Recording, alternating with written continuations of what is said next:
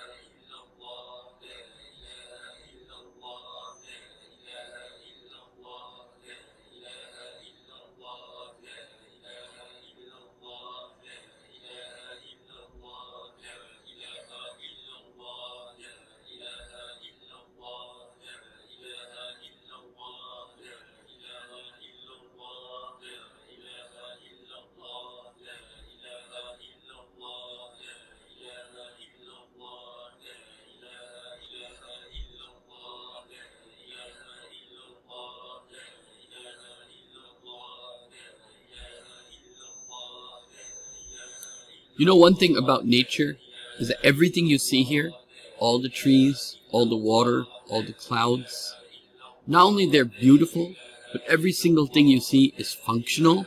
Not only everything is beautiful and functional, but it is multifunctional, meaning everything that you see plays multiple roles, meaning the clouds, they bring rain. But the clouds are part of a process to move and purify water. The clouds also create beauty. The clouds also create shade from the sun. The clouds, they play a multiple functional role. The water, the trees, they all play multiple functional role. It's not just something beautiful, right? It's also serving other animals, serving other creations of Allah subhanahu wa ta'ala.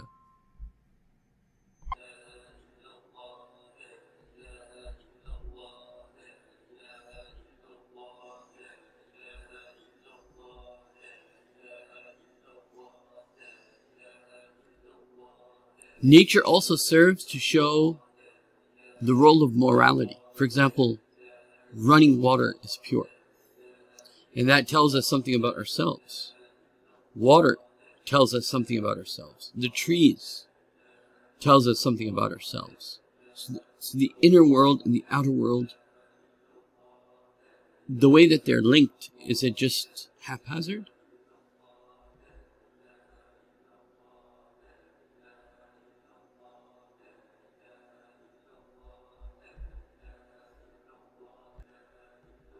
Part of what nature does is to show us the awesomeness of the Creator compared to us. We're like little teeny-weeny atoms of ants compared to these gigantic trees and gigantic mountains and this earth that we live in, as if we own it.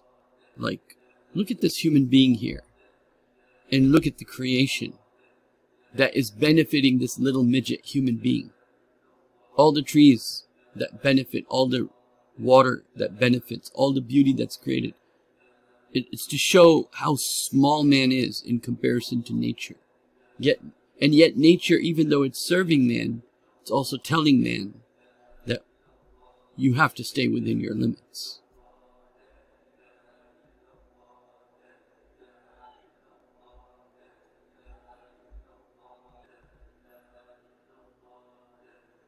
And water is used for what? Traveling. More than 100,000 commercial boats working around the waters of the world. You know, and so you have these waters that are pathways. Nature made these natural pathways.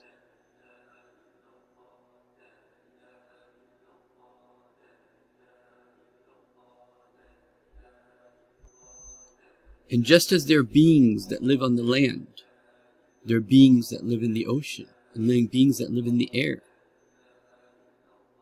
Right? Look at this.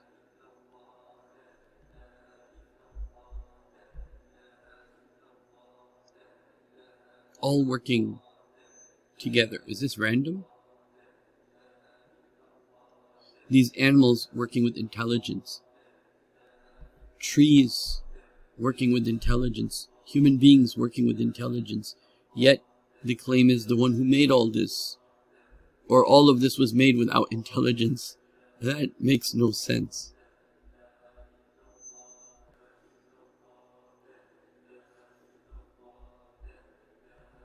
And even though the mountains everywhere are the same, I mean, they're mountains, but yet everywhere it's different. Just like every snowflake is different.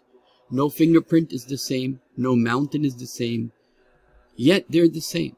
Something special about each place, you know, should make us realize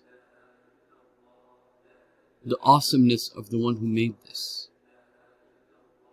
And all he's asking is you admit that he made this. Surrender to the fact that he made this.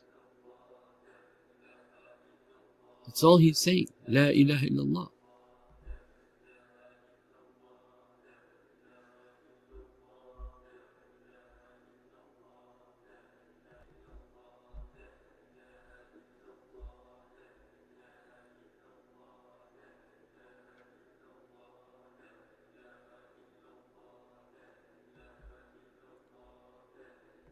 And look at man. Man will make what he needs to make at every part of the world.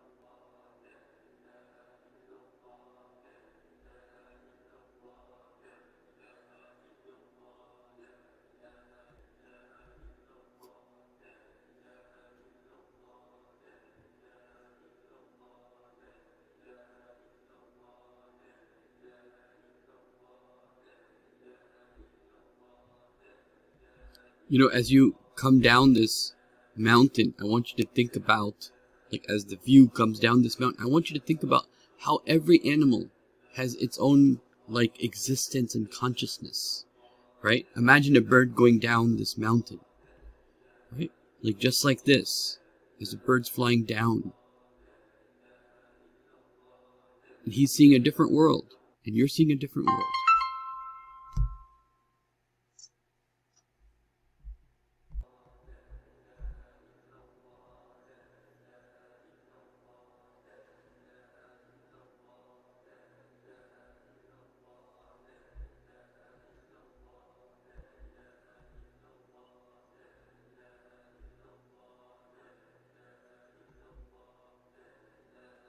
Just the fact that water is running and stays pure, and there's a system to keep water pure, and there is a system to get water everywhere via clouds and the water cycle, it's just amazing. And how beautiful it looks. It's just amazing. Subhanallah, subhanallah.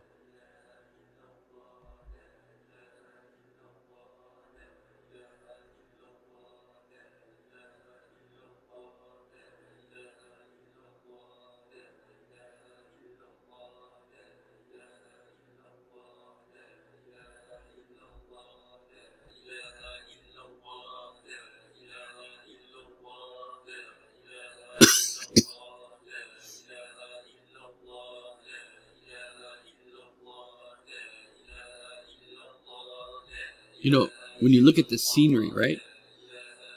Not only is it bringing morality to human beings and showing the awesomeness of the Creator and the humbleness the created should have, but it's also serving man. And so the earth isn't so hard you can't grow things on it, and it's not so hard you can't make roads on it. It's not so soft you sink in it like you would in some of the other planets.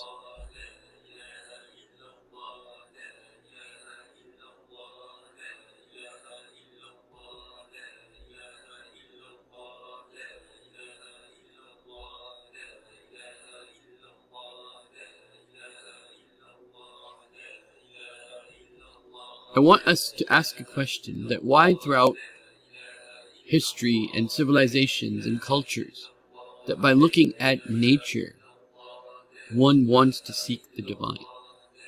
Like, why does that happen to human beings?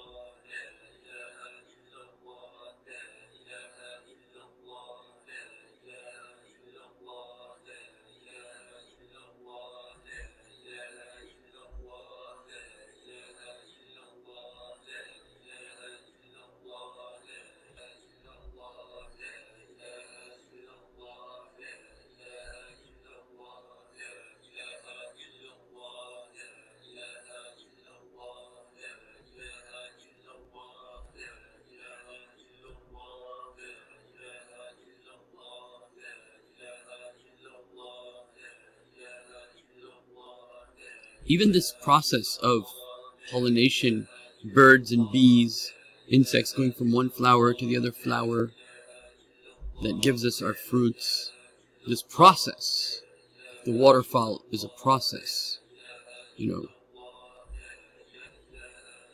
One of the points the Quran makes is that look at this stable mountain, and yet it'll be dissolved in the day of judgment, right? Everything that you found to be so stable and strong is one day going to come to an end, and you're going to end up in a different world.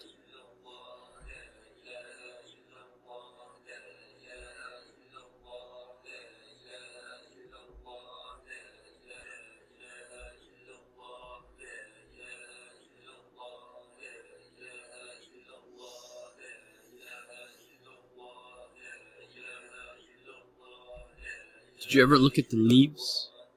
A Allah says in Quran, there's no leaf that doesn't fall except Allah knows of it. So the one who created all this, He knows even of the leaf.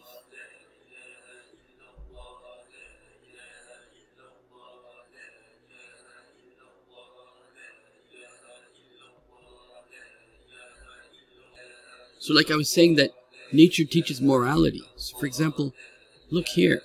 You have trees with leaves, there's life, and then trees the leaves, they drop from the trees, and there's the life that was in the tree in terms of leaves and fruits comes to an end, and showing us the cycle of process of life, and life comes back, and then it dies again.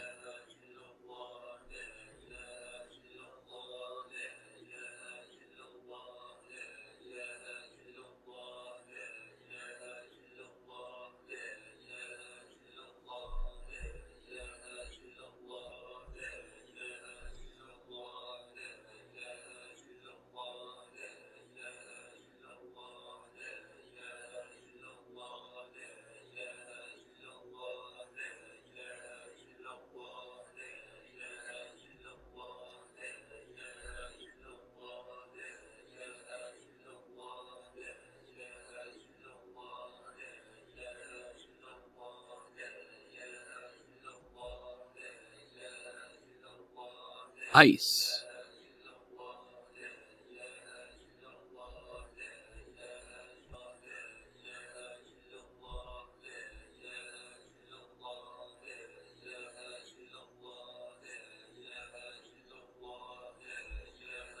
One of the things I find very fascinating about how water makes a reflection of nature itself, you know, there was this painting competition where one group was making a picture, and there was a curtain in the middle, and the other side was making a picture. So one side made the picture, whatever it was, and when they removed the curtain, they had made a mirror, so that mirror reflected what was made by the first group. So it's like the water does the same thing.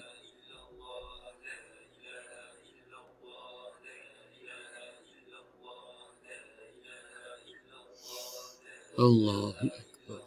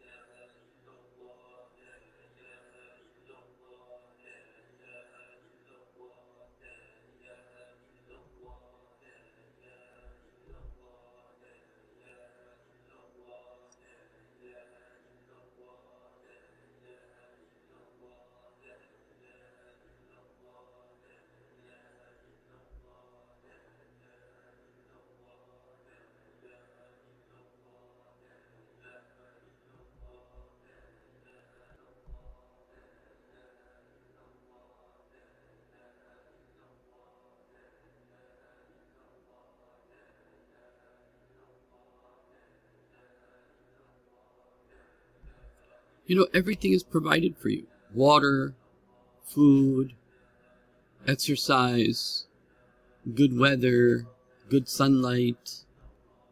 Everything is provided for you. It's like living in a hotel, and the cleaner comes and cleans up the hotel, puts in the soaps back where they're supposed to be, right? Brings new towels, and you're like, oh no, this is just happening automatically. How is this all happening automatically? How is this process all automatic? And what's interesting is sometimes human beings can do something with nature that enhances the natural relationship between man and nature.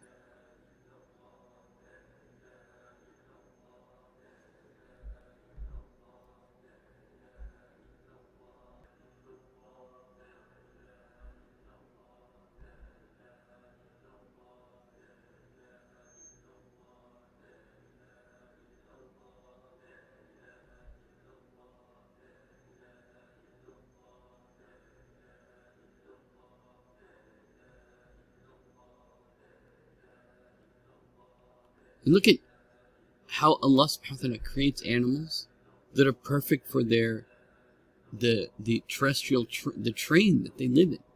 Right? They're goats and animals that live on mountains where if we were to live there we would slip and fall. But they don't slip and fall.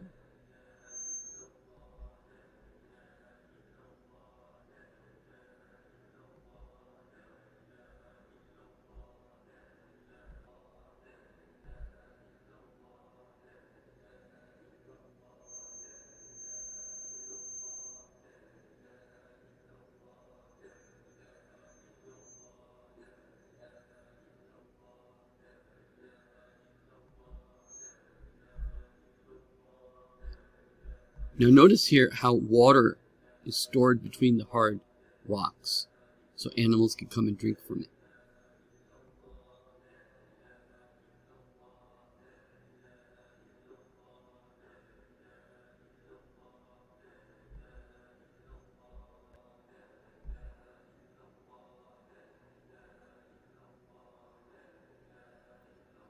The fact that clouds are white and white signifies a type of purity and it carries water.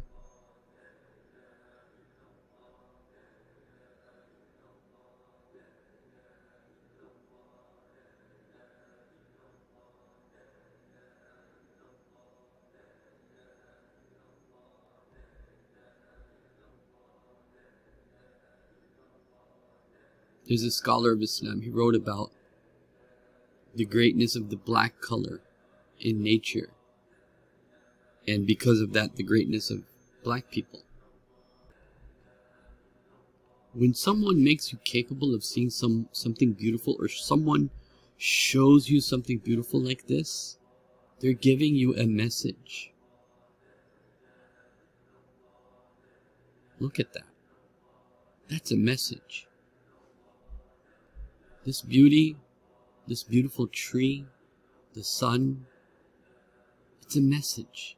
But it's also telling you the leaves are yellow and they're falling. It's time to go. The time to go is coming soon.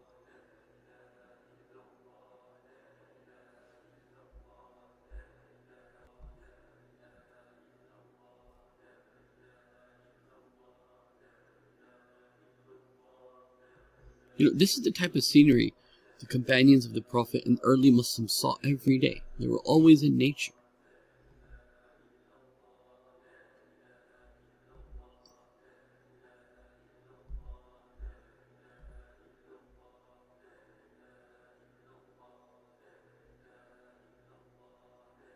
This is how Mecca would have been if it was left just natural without the stupid tall buildings.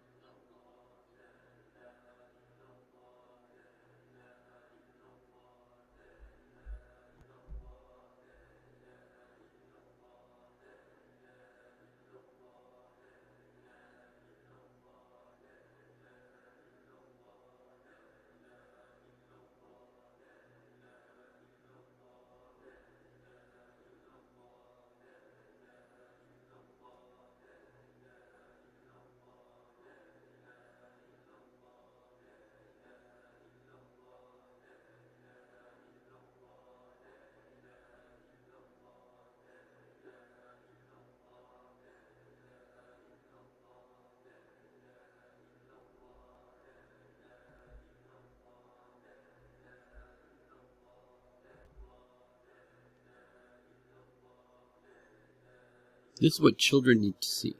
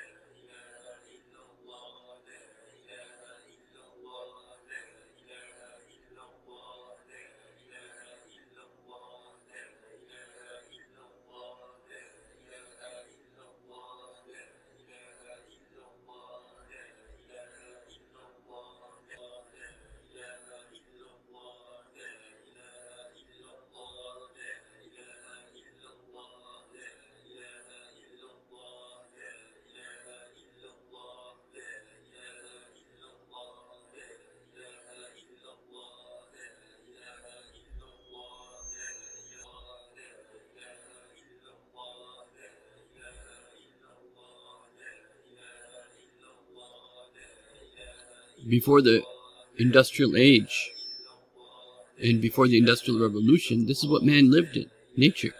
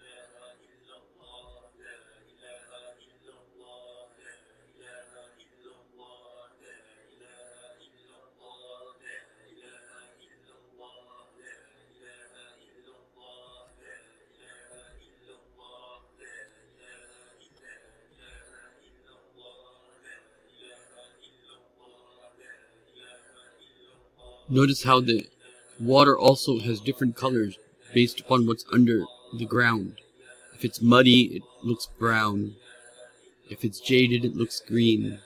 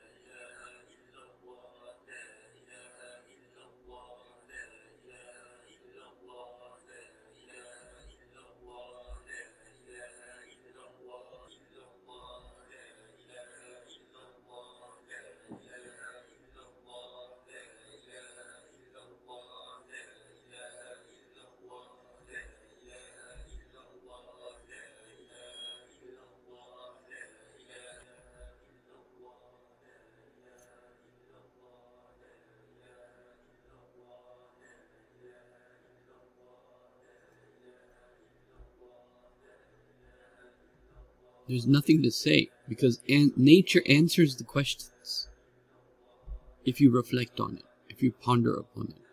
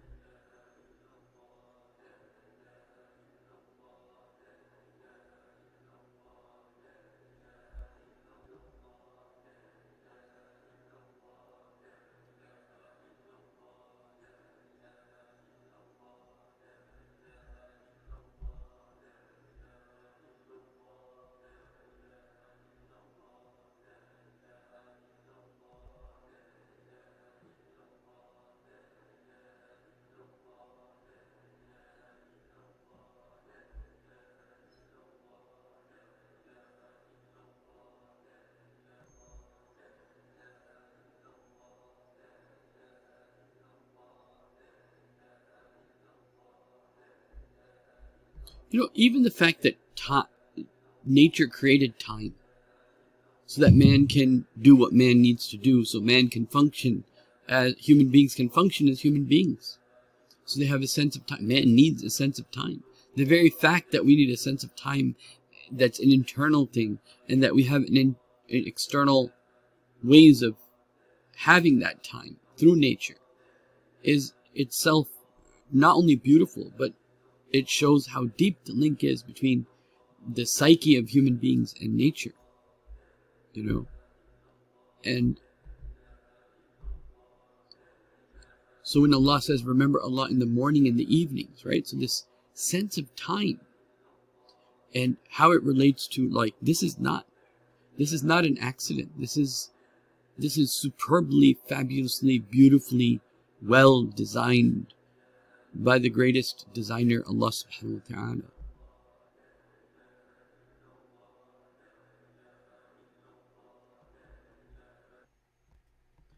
So let me know if this was beneficial, because I'd like to do videos like this on many different subjects, on animals and insects and space, so on and so forth.